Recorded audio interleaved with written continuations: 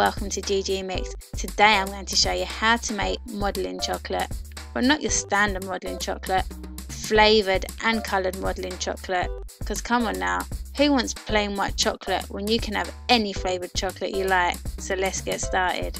Put your white chocolate into a heat-proof bowl and heat in the microwave for 20 seconds, then stir it, heat again for 20 seconds and stir it again until most of the chocolate is melted, but you still have a few lumps. Then keep stirring for a minute or two until the heat from the rest of the chocolate melts the rest.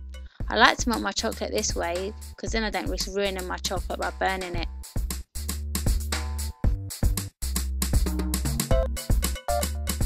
As you can see, my golden syrup is quite thick, so to loosen it up a bit I'm going to heat it in the microwave for 20 seconds.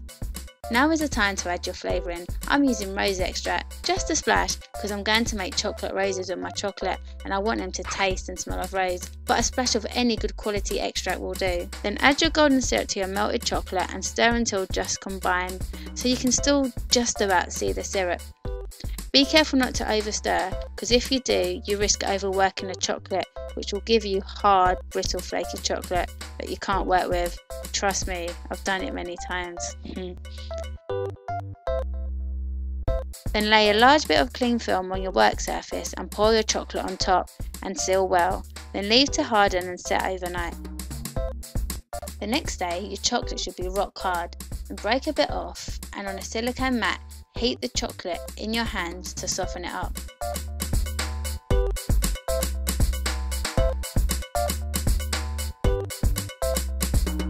When my chocolate comes together, what I like to do is roll it out with my fondant rolling pin.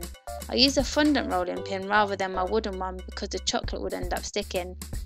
I roll my chocolate out to test the edges. If there are any cracks, I knead it a little bit more and then re-roll again until all the edges are smooth.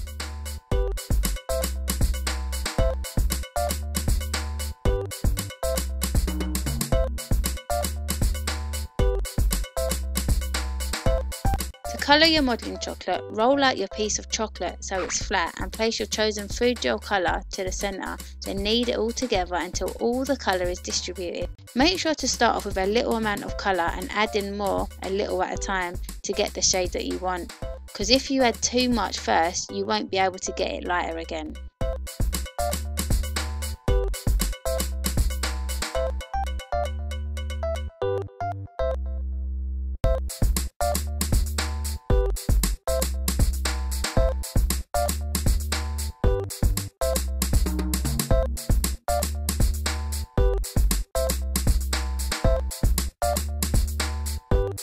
Modelling chocolate problem number 1.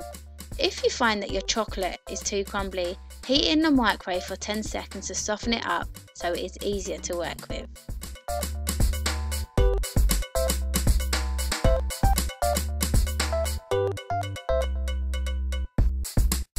Modelling chocolate problem number 2. If you find your chocolate is too sticky and greasy, this can be because you've heated it in the microwave for too long, or you've been kneading it for too long and the warmth from your hands have heated the chocolate. So to get it workable again, what you have to do is just put it in the fridge for a few minutes to harden, and when you take it out, it'll be perfect to work with.